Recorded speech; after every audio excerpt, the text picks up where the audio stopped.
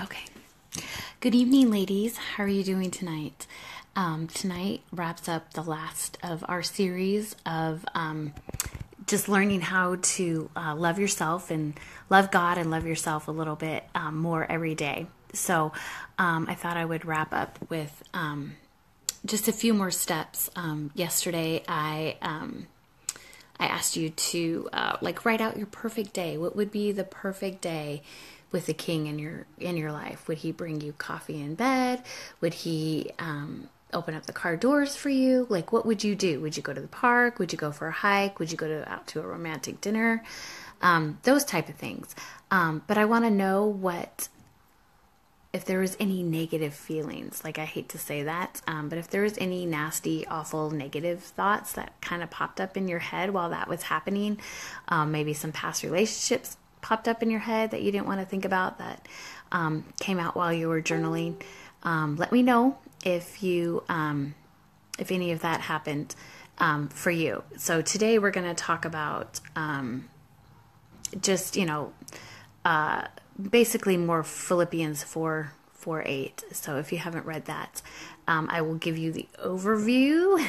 I do have it up actually because I was looking at it earlier. Never mind, I can read you the whole thing. Okay, so this is from NIV, so it's not as pretty, but it says, this is Philippians 4:8. Finally, brothers and sisters, whatever is true, whatever is noble, whatever is right, whatever is pure, whatever is lovely, whatever is admirable, if anything is excellent or praiseworthy, think about such things.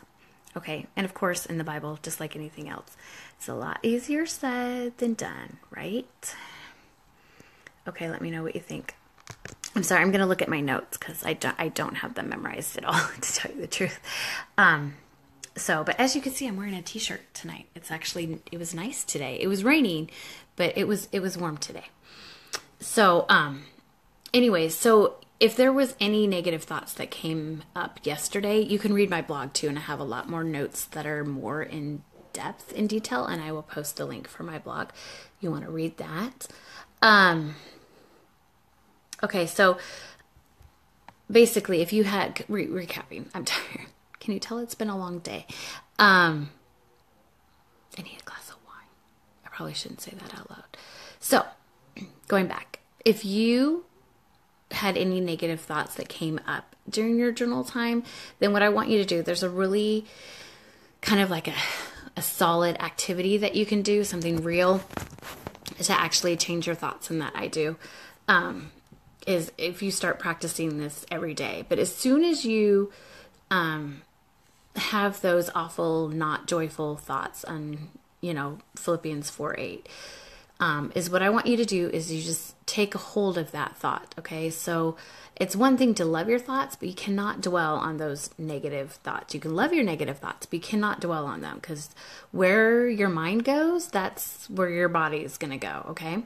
So what you need to do is first is when you catch one of those awful thoughts and you're starting to follow it down that rabbit hole, you don't want to do that, okay? So just stop, take a deep breath, just breathe for a moment. And then this is the key, okay? So you can either open up your eyes or you can imagine something. You want to just think about something that is lovely, that is praiseworthy, that is true, what is noble, all of that. So it could be something out in the world, like my shirt's pink. I love the color pink.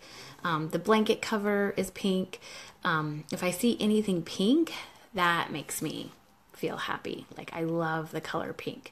So, and if there's nothing around me at the moment, when I'm feeling frustrated, when I'm feeling angry, and those negative, nasty thoughts come creeping up, I can think of something pink.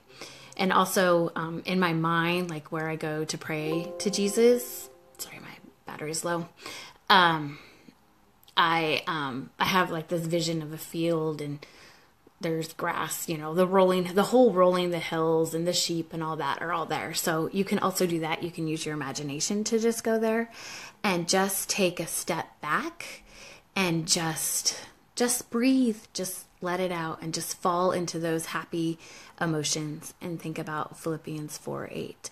So again, tonight, I want you to journal again your perfect day with the man in your life and see if any of those negative thoughts come up.